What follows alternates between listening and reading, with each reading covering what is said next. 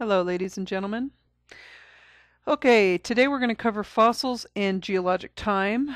This is quite a large subject, so I highly recommend that you spend some time reading this section in your textbook. Our planet has existed for about 4.5 billion years. That's billion with a B. The rocks of the crust preserve clues to the Earth's rich history, its changing features, and the development of life. One of the primary roles of a geologist is to locate, observe, and interpret these clues. By looking at the features of rocks and rock outcrops, geologists can infer events in the past. In their investigations, they assume that forces that acted upon the Earth's crust in the past are the same as those that are active today. This is called the principle of uniformity or uniformitarianism, and it was established by Charles Lyell.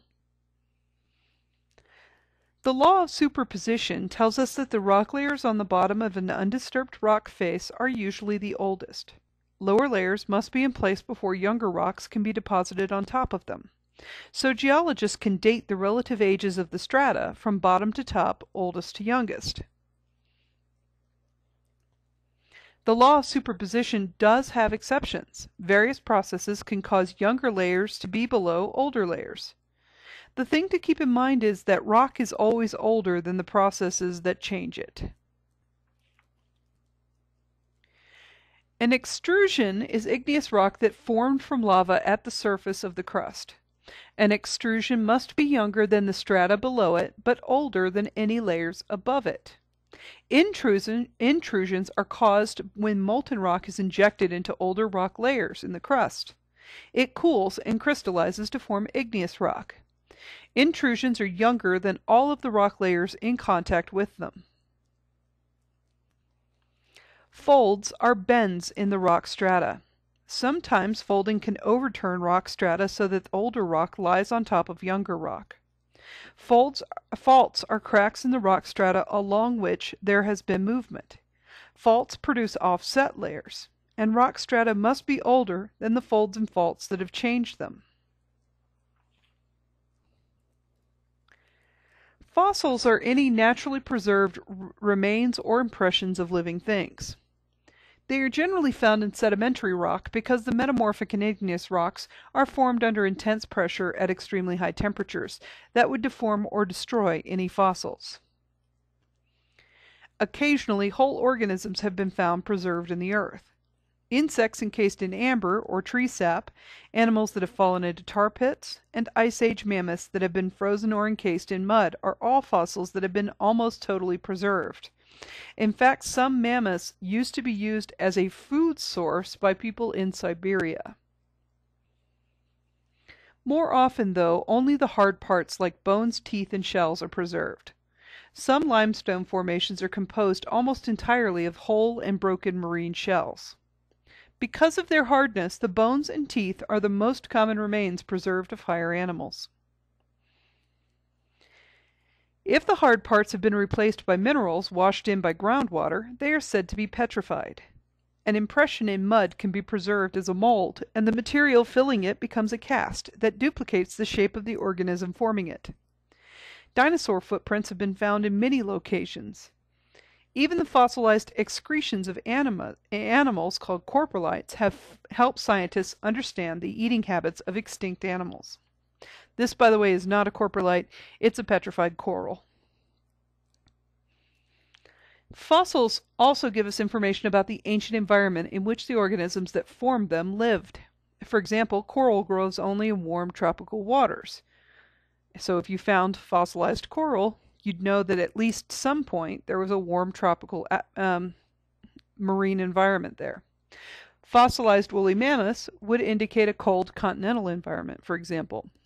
This is an example of a fossil fish that is found in Wyoming, which means that Wyoming was covered by a small inland sea. This is related to the herring group. A way to determine relative age of rock strata is to look for things called index fossils. The best index fossils are those organisms that existed for a very brief geologic time, 20 million years or less, and were found over a large portion of the Earth. In a rock outcrop, a layer with index fossils would not extend very far vertically, but it would be found spread widely throughout the relatively thin layer of rock. It may be likely that in millions of years from now, humans would be an excellent index fossil. Modern humans have existed for only 2 million years, and our remains can be found worldwide. In the late 18th and early 19th centuries, geologists in Europe noticed that rock formations could often be identified by the fossils they contained. They also found that certain formations were consistently located above or below other formations. From these observations, they established a relative timescale with a sequence of fossil groups from oldest to youngest. Each of these groups was named for a location where its characteristics fossils could be observed in the rocks, often the first place they found it. For example, fossils characteristic of Devon in England were named Devonian. We also have Mississippian, Pennsylvanian, etc. Over the years, further observations from around the world established a geologic time scale based on rock formations containing these characteristic fossil groups. The scale is divided into eras, periods, and epochs. You will need to know the difference between each kind of thing. The most recent portion of most depictions of the geologic time scale has been expanded to reflect more recent geologic events in greater detail. Though fossil evidence, geologists established a relative timescale with an inferred order of events.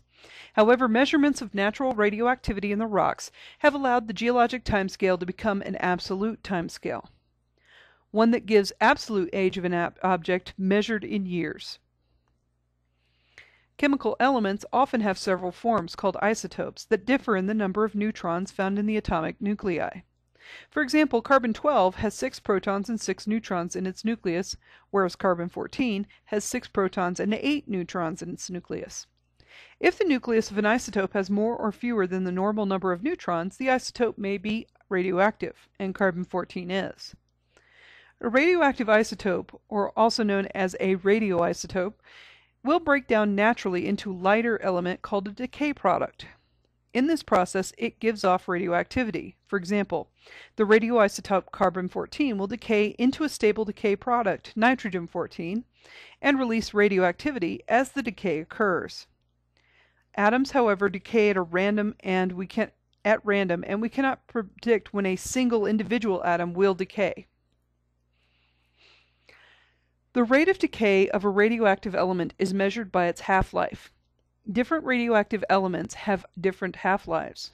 A half-life is the time required for half of an element's atoms in a sample to change to the decay product.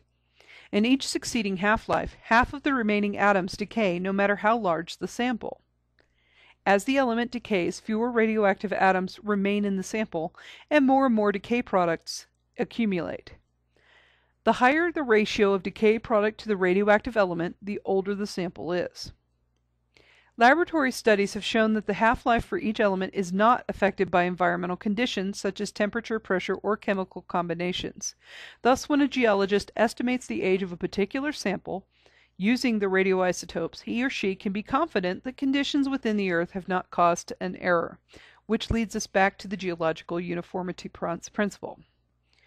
Okay, that concludes fossils in geologic time. We will move on into meteorology and start moving away from the earthbound stuff and into the more fluid elements that we talk about in earth science. Thanks and have a great day.